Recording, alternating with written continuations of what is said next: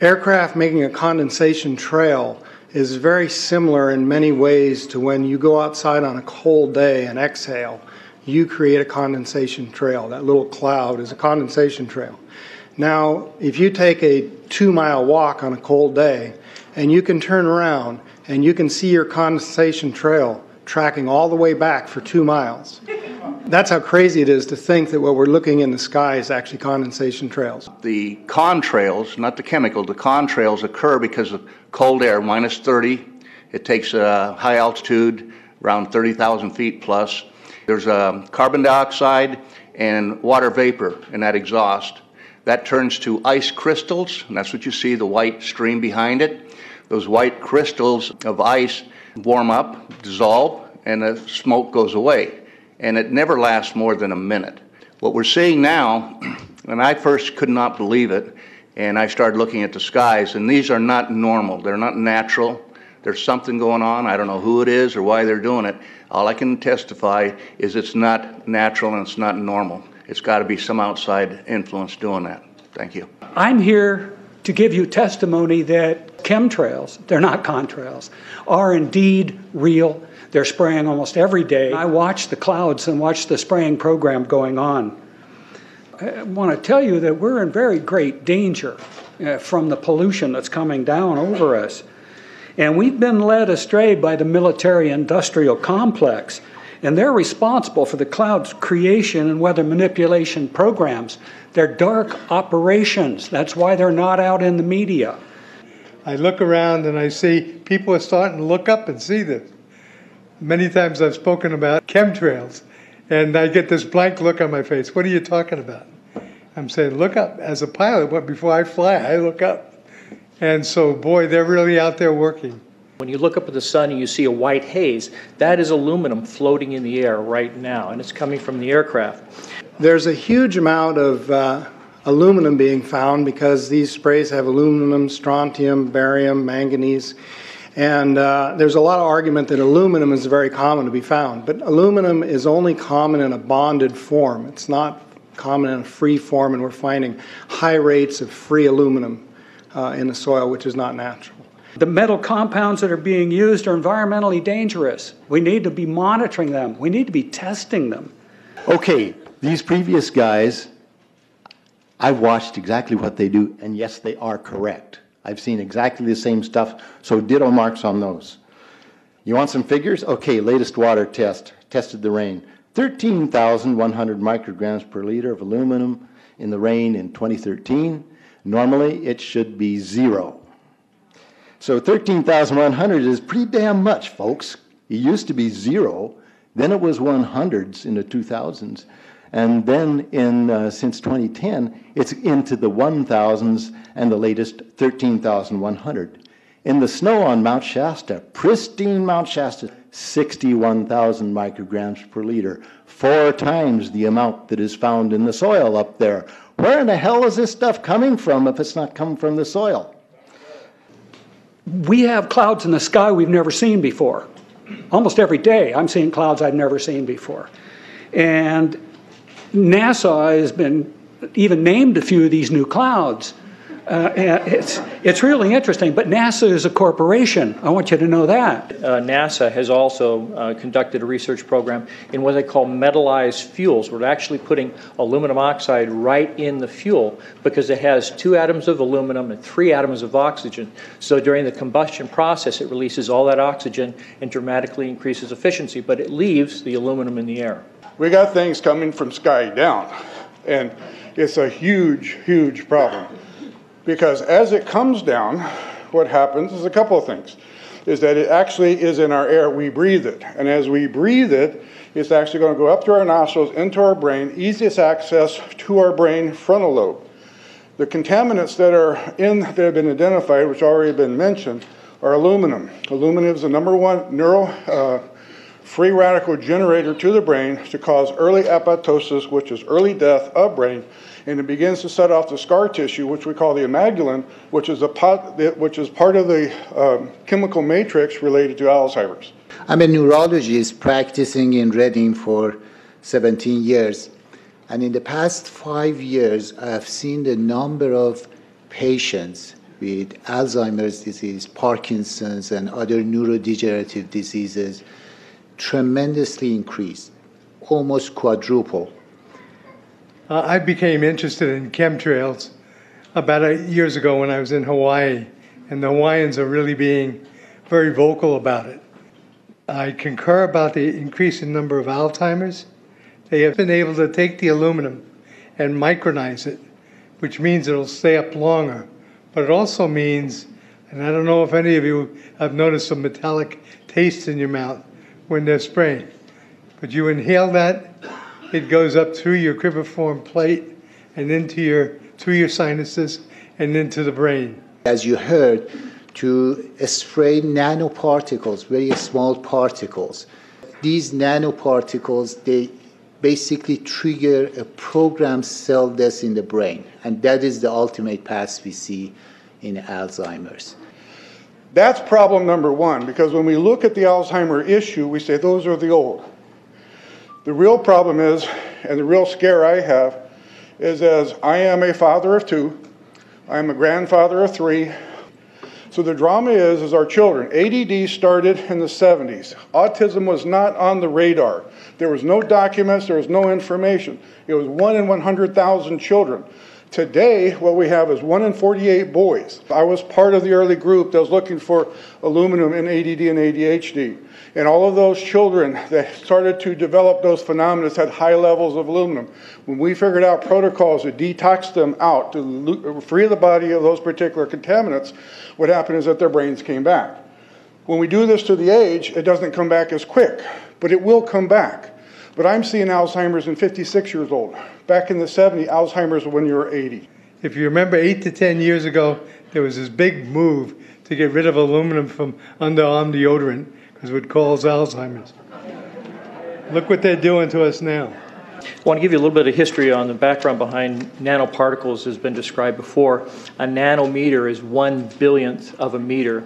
It's very small. In fact, if you have particles, say, that are 40 or 50 nanometers across, you can take and line 50 of them up next to a single red blood cell. These things are extremely tiny. They're pervasive. The collapse and decrease of agriculture is something I worry about even more than the previous info about autism and Alzheimer's. Believe me, I'm seriously concerned with what I'm watching. As a wildlife biologist, I've been watching the ecosystem collapse. When you lose all your stream organisms, when you have aluminum overload in your streams, you're killing your microbial bacteria and you're disrupting the entire ecosystem. So it goes way beyond just a little bit of pollution. How did Monsanto know to create aluminum-resistant plants? I don't think I've heard anybody ask that question. Okay.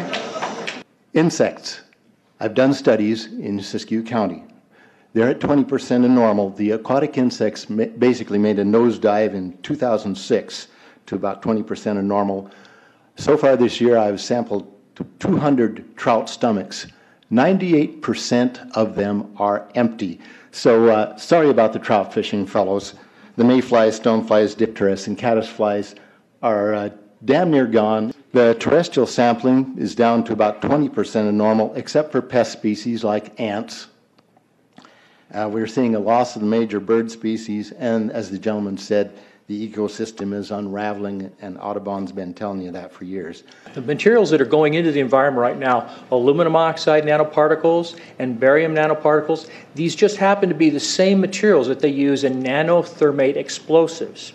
And so when this stuff settles down out of the air into the environment, it is small enough to be absorbed through the root structure of the trees in the forest. And so when there's a forest fire, and there will be a forest fire, those fires burn dramatically hotter. The point is that the cost of firefighting, the cost in the healthcare system have nearly doubled in the last 10 years. The amount of acreage is lost because of fires. The impact on human health is dramatic.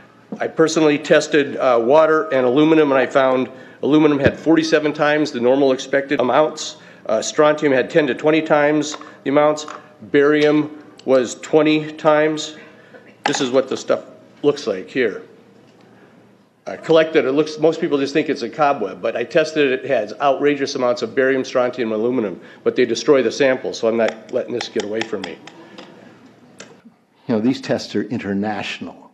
in scope. We're seeing this all over the world, guys. Okay, pH of acid soils is 20 times more alkaline. The aluminum in the soil has doubled in the last 10 years. The rain normal was 5.6. It's 20 times more alkaline. Aluminum blocks essential nutrients. I am unable in my garden to restore normal pH, and that's because nanoparticles are now in the circulatory systems of both plants and humans. The Air Force conducted a study starting in 1993. It was called In Vitro Toxicity of Aluminum Nanoparticles in Rat Alveolar Macrophages. That's a real fancy way of saying testing the effect of aluminum nanoparticles on the white blood cells in the little air sacs in your lung, the alveoli. And what they found in this 8-year study was that these particles, when you're exposed to them long enough, it suppresses the ability of your white blood cells to defend you from airborne infections coming into your lungs. So it suppresses your immune system. But they also found that these same particles, once they get into your system, they can actually go through the barrier in each one of the cells. They get inside the cells, and these particles can actually suppress the ability of mitochondria, which are in the cells that help to gobble up toxins and things that would be harmful to the nucleus and the reproduction process of the cells in your body. These processes are suppressed, and so essentially by breathing this material in, your immune system is dramatically suppressed. I wrote to the federal government because Air Force wrote a book, and on the first page of the book they said, we're going to control the weather by the year 2025. I asked them, what are they doing spraying these chemicals on the public? I said, there's violation of United States Code 50 USC 1520, which prohibits the American government from experimenting on the U.S. citizens with chemical agents. I said that law also requires who's ever experimenting, when the federal government does it, that they have to report to Congress within 30 days. They wrote back, they said they don't know what I'm talking about. We have enough evidence that there's this spraying going all over the place. We were warned about the takeover of our freedoms by the military-industrial complex by both Eisenhower and Kennedy. They're gaining traction on us, folks. We are in trouble more than just a spraying program. All I can say is it's about time we get up in arms about this, because it is affecting our health. It's high time that we as citizens of this great country take action. Board of Supervisors in Suffolk County, New York, they outlawed geochemical engineering. Hawaii passed an ordinance prohibiting geochemical engineering. I urge you to bar geoengineering in Shasta County and pass an ordinance. At least ask some damn questions. What the hell is all this aluminum doing here? Why are the trees dying, fishes dying? Why is there Alzheimer and aluminum spiking? And why are these fibers on the ground here in Shasta County? Thank you. Thank you, Mr. Mormon. Today, the Shasta County Board of Supervisors has been the beneficiary of some sincere, passionate, and knowledgeable comments. And I thank you for those. I am in agreement with my colleagues about sending letters and a call for action, but I would hope that we could go a step further. I would like for us to send a copy of this video where all of you spoke today, all 2.5 or 3 hours of this testimony, to be sent to our senators and our U.S. representatives, and also our representatives in the state of California. We'll do that. Let them listen to the passion that came out of this meeting today. Thank you. You have the motion in front of you. I think it's understood. All in favor, say aye. Aye. Any opposition? Motion passes unanimously.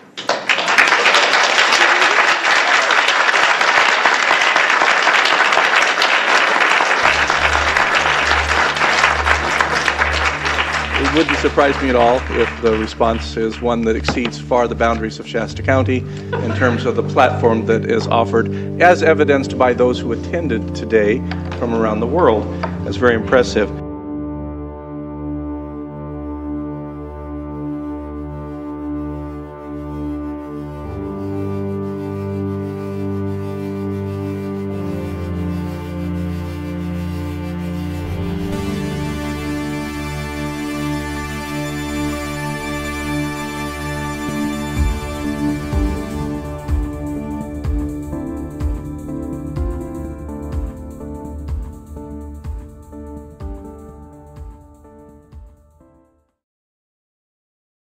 chemical. The contrails occur because of cold air, minus 30. It takes high altitude, around 30,000 feet plus. There's carbon dioxide and water vapor in that exhaust. That turns to ice crystals, and that's what you see, the white stream behind it. Those white crystals of ice warm up, dissolve, and the smoke goes away. And it never lasts more than a minute. What we're seeing now, and I first could not believe it, and I started looking at the skies, and these are not normal. They're not natural. There's something going on. I don't know who it is or why they're doing it. All I can testify is it's not natural and it's not normal. It's got to be some outside influence doing that. Thank you. I'm here to give you testimony that chemtrails, they're not contrails, are indeed real. They're spraying almost every day. I watch the clouds and watch the condensation trail. Now, if you take a 2-mile walk on a cold day and you can turn around and you can see your condensation trail tracking all the way back for 2 miles. That's how crazy it is to think that what we're looking in the sky is actually condensation trails. The contrails, not the